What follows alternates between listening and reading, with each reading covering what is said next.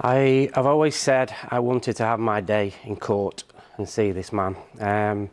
Obviously that was taken away when he was, he never came to court because he was too poorly, so he did his interviews through video link. So on Monday, I'll have my day. Are you going to look him in the eye? Yeah. That will feel good, won't it? Satisfied for you? Yeah. Yeah. And will that be a day that a door closes behind you and you can start to move on, or is there still a lot of work to do? In a way, one door will close, yes, but Good. in another, I think, will open. Yes. So I can carry on with my life. You get, obviously, I can see tears pricking up in your eyes as you think about what's going to happen on Monday. Yeah. In a way, you know, it reminded me of the Jimmy Savile case. He died before he had, you know, before his victims or the were able to really see him suffer. For you and all the victims, some of whom have come out, and there are still many others who are bringing up complaints, the blame obviously is his. It was him who did all this. He talked about it so callously in the clips we've heard about how he groomed. He talked about it as though I would talk about making a cup of tea. It meant nothing to him, what he did to you.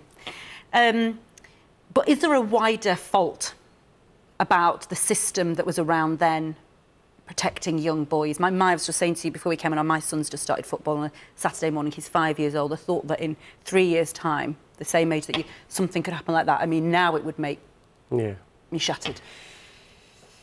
I think then, I don't think there was anything in place, but I know now that there are things in place. When I was 8 years old, we didn't know where to turn to. We wouldn't, and I don't think we would have done anyway.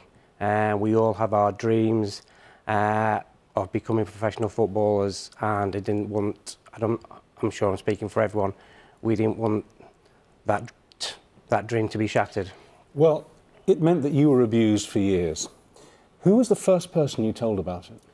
I told my partner only last year. Jeez. So you kept it to yourself all that time? Yeah. How difficult was that? Was it easier to keep it a secret, or did you struggle to keep it inside? I didn't struggle. At times when we talked about football and certain things would crop up, but I sort of locked it away. Yes. Started off at 8, and obviously you have your dreams. I walked away from football at 14, 15. Luckily, I was quite good at golf, and that was my get-out clause. Did you walk away because of him? Yeah. If he hadn't been the monster that he was, if he'd been a bona fide good coach, do you think you would have made it in football? Who knows? I don't know. I'd like to think I had a good chance, because, you know, speaking to everyone that I used to play with, yeah, I was quite good. And what made you decide a year ago to unburden yourself to your partner?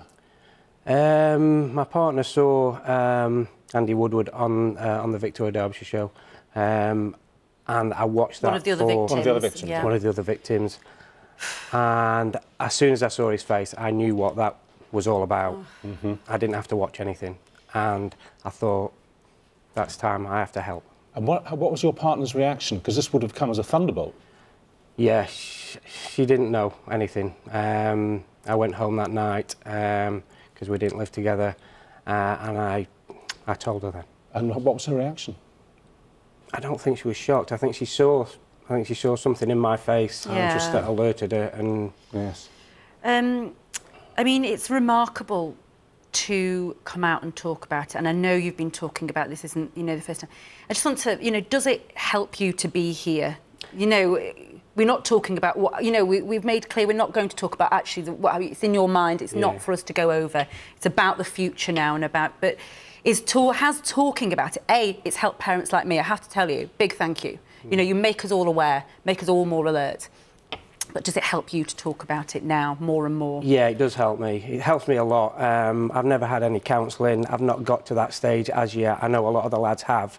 But yeah, unloading, it does help. So yeah, I don't mind talking about it. I've got no shame whatsoever. And you were not beaten by him. No. You will look him in the eye on Monday. He's ruined my childhood. He's ruined my dreams, but he won't ruin my life. And what kind of sentence would you like to see passed on Monday? What would make you feel justice had been properly done? Life imprisonment. Life. Yeah. I couldn't agree more with you.